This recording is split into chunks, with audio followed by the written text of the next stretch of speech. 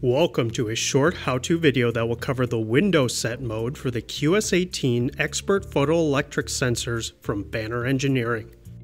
The window set mode measures the light returning to the receiver and sets a window of switching thresholds 12.5% above and 12.5% below the taut condition.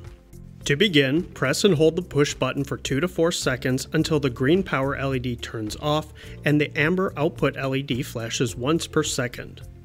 Present the target condition and push the button 2 times consecutively.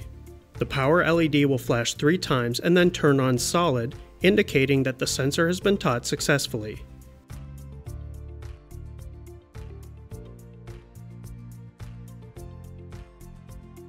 If you need to flip the output condition, push the button 7 times. That covers the basics for using the window set mode for the QS18 Expert Sensors. For more information, visit bannerengineering.com.